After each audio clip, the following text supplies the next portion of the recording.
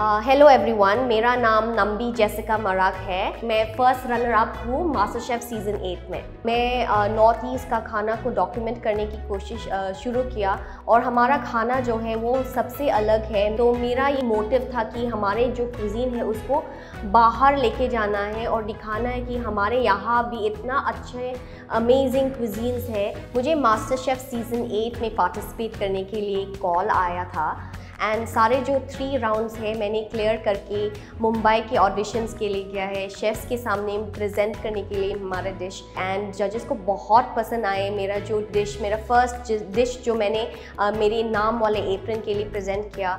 And जब मैं top 12 में पहुंचा मैं बहुत खुश हो गई थी। जैसे ही मैं टॉप 12 में पहुंच के जो गोल है मास्टर शेफ का ट्रॉफी है वो बहुत सामने दिखने लगा एंड मैं अपने आप को पुश करने लगी एंड मैं बहुत अच्छी तरीके से compete करने के लिए मेरा माइंड को सेट कर चुकी थी। जैसे ही मैं कंपटीशन में आगे जा रही थी, कंपटीशन बहुत टफ होने लगा एंड कंपटीशन बहुत टफ होने की वजह से हम बहुत स्ट्रेस में रहते हैं हमेशा। Every day when I went for the challenge, my friends, my families would send me a message saying that today we are praying for you, today is a new day for you, a new challenge. One of the things that always occurred to me in the entire competition is that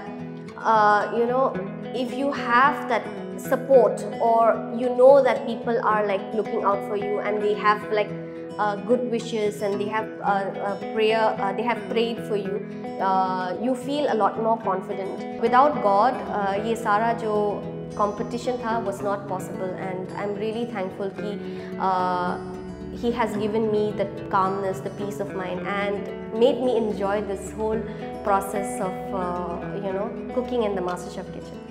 I knew somewhere that God wanted bigger things for me and he wanted me to make use of this platform to bring in my motive of showcasing our amazing cuisine, a cuisine that is unheard of, unfamiliar to the rest of the world.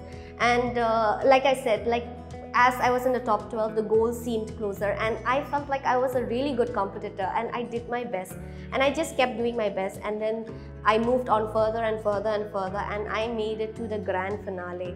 And that was it for me. I was already a winner being in the grand finale, and to have my family beside myself on the day of the grand finale was something that was very special to me and I was so proud and my family was also so proud of me.